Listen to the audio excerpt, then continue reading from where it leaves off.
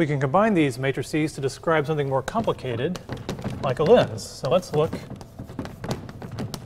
at the lens matrix. So if we had an optical axis kind of like that, and a curved surface kind of like that, and then a big thick part. Let's not even assume a thin lens. Let's just make it thick. And then another curved surface that doesn't even have to be the same. We'll even let it have a different curvature. So this one we will call R1, and this one we'll call R2. Those are those two radii. And we're going to say that index of the lens material is n prime to be consistent with last time. Outside we're going to say n equals 1. So we'll pretend we're going from air to glass. And we are trying to figure out, what is this little ray going to do? This little ray is y naught alpha naught. Right? It's up at a height y. It's going off at angle alpha. And we want to know, what's it going to do by the time it comes out? What's it doing? We'll call it y and alpha. Okay. And we need to give the lens an actual thickness, t. So that should be everything. So let's see, mathematically what you do is first you write the state of your light, your ray vector that you start with, and usually it's better to write it over here. Y naught, alpha naught. And then you multiply it by the matrices for the different operations in the order they happen. So the first thing you want to multiply it by is this refraction. So this would be a matrix for, I'm just going to call it refraction 1. We'll do the numbers in a minute, but that would be the first refraction. And then what would happen next is then the ray would translate. That would be translation t. Right? And then what would happen next? It would refract again, refraction 2.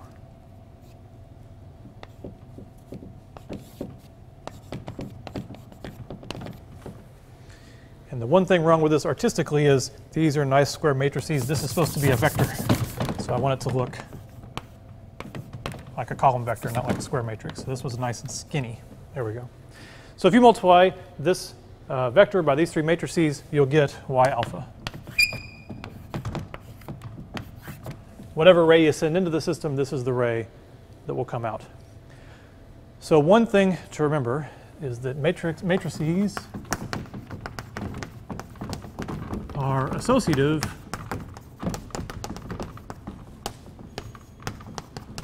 but not commutative. And what that means, that's reminding you how to multiply them. So to do this problem and get it out to come out right, you can multiply this matrix times this vector and get a vector. Then you can multiply this matrix times that vector and get a vector. You can multiply this matrix times that vector and get a vector, and that'll work. You could multiply this matrix times this matrix and get a matrix, and that matrix times that matrix and get a matrix, and that matrix times a vector, and that'll work. Okay? They're associative. That means you could put parentheses anywhere you want and do them in order based on those parentheses. That part doesn't matter. But they're not commutative. Every time you multiply, you have to multiply to the right. When you do the little rules for multiplying a matrix times a vector, you have to apply, these two to that and these two to that. Okay? And whenever you do the little rules for multiplying a matrix times a matrix, it's these two times these two is that, and these two times these two is that, etc. It always has to be this one times that one because it's not commutative. Okay? You can't go multiplying them this way. Always multiply that way.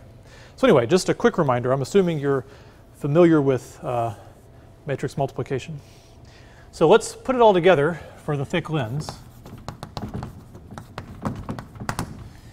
and see what we get. Okay, so just to help me write it, I'm actually going to write it backwards. I'm going to start with refraction 2. So here is refraction 2. The ray's already done a couple things. It hits this interface. We think back to our refraction matrix. It was 1 here. It was 0 here. It was n minus n prime over r n prime. N minus n prime over r n prime. So that's back when we were going from n to n prime, but now they're reversed, right? Now we're going from n prime to n. So that n minus n prime is actually flipped around. It's actually n prime minus n, and n is 1. So I'll put a 1 there. And that was over r times n prime. So that would be over R2. And it was supposed to be what you're going into. Well, now we're going into 1. So it's really just over R2. So it's over R2 times n. We're making n equals 1. So that's what that simplifies down to. It looks different because we're going from inside the glass to outside the glass. Yeah. And then you have, what do you have here? You have, this was n over n prime, was this term, n over n prime. But we're going from inside to outside, so it's flipped. So it's n prime over n. N is 1, so it's just n prime. Like that. So for this one, that is refraction 2. Let's see, yeah. And now we got to translate t, right? All right. 0, t, 0, I'm sorry, 1, t, 0, 1. That'll translate t. Not much to that one. And then we got to do the first refraction, which might have made more sense to do first, but for some reason I decided to do it last. All right, so we're going to refract at this interface. So it's going to be 1 here and 0 here. Then let's think back to the refraction matrix. It's n minus n prime over r n prime. And now all the n's and n primes are the same. So we put n1 minus n prime over r1 n prime. And then this term was n over n prime. N is 1, so it's 1 over n prime.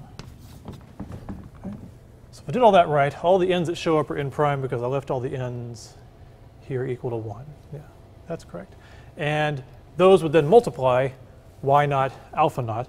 But I'm not even going to write that because really this is the matrix for the thick lens. And it's not just for a specific y naught alpha naught, it's for any y naught alpha naught. So it's really, it is the matrix. So you can multiply that out, and you see it makes a little bit of an algebraic mess. It's not that bad. It's really nothing that we're going to get a lot of insight from. So now let's go ahead and make our thin lens approximation. Right? So for the thin lens,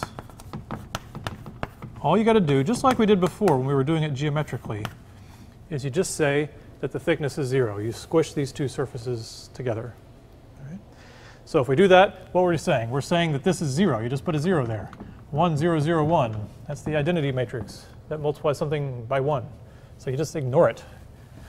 Or instead of mathematically calling it 1 and getting rid of it, you just say it doesn't happen. You say, I have y naught, I refract on 1, I refract on 2. That's the other way to look at it.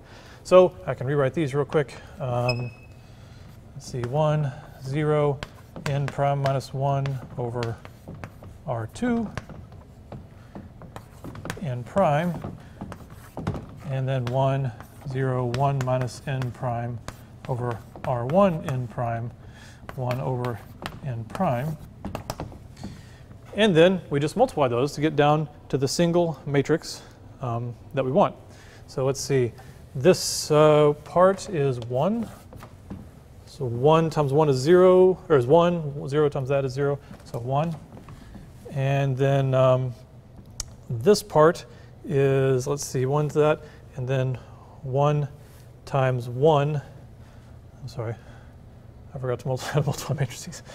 1 times 0 times that, and 1 times 0 times that. Oh yeah, so that would be 1 times 0 and 0, 0, so that's 0, right there.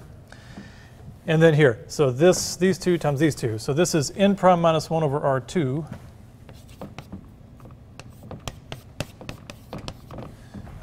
That's that times that, plus n prime times 1 minus n prime over r1 n prime. So what's going to happen is this is going to cancel that one. So it's plus 1 minus n prime over r1. And so that's that whole term right there. And then let's see. So the last term is this times this, 0. N prime times 1 over n prime is 1. Well, that was close. Let's see. So this is the thin lens matrix. But next we're going to see if we can put it in a more familiar form.